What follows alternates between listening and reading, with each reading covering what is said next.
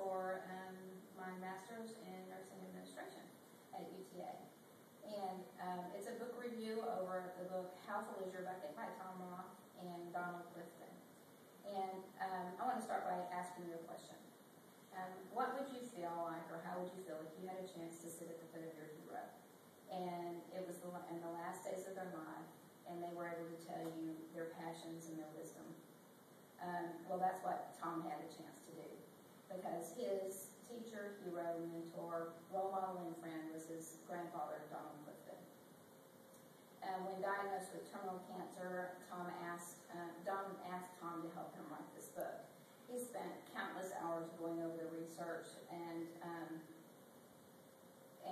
statistics and case studies that he had collected over 50 years of research and compiled them in a short, simple way to reach the largest audience. Don died in 2003, about 2 weeks after the final manuscript of this book was completed. And here you can see a picture of Tom with his grandfather.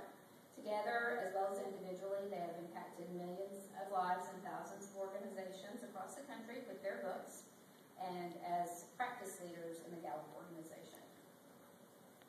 Don's theory is very simple. Basically, everyone has an invisible bucket, and we're at our best when that bucket is overflowing. We're at our worst when it's empty.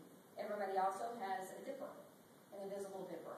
And in our interactions with each other, we can either use that dipper to fill people's buckets or take from their buckets. When we use that dipper to fill other people's buckets, we also fill our own. We experience approximately 20,000 opportunities, individual moments each day to practice this theory. The spark that changed Don's life forever was a specific case of about 1,000 POWs in the Korean War that were in prison camps there. The relentless negativity in those camps resulted in a 38% mortality or death rate with those POWs, and it was the largest in U.S. military history. So what happened to these soldiers? Because they had food, shelter, and water, and very little physical torture, the Koreans basically had identified a new disease or a new weapon, and it was hopelessness. And so Don began, this story is very compelling, they go into details about it in the book, and I encourage you to get it to read it, but basically Don and his colleagues began to ask this question: could positivity, rather than positivity, have an even stronger impact than negativity did with these soldiers? And the result was 50 years of research and millions of interviews that looked at this topic. Basically, Don's focus on what is right is the foundation of strength psychology today. And give me an example of that very quickly. Here, you have a child who comes home and they have an A's and a C.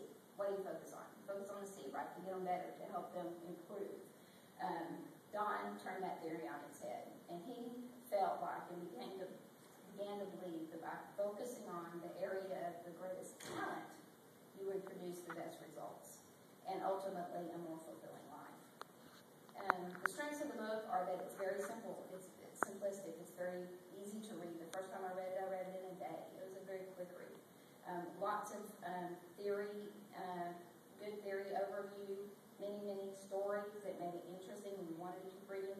It is research-based, so the research is cited at the end of the book, and there's lots of practical suggestions.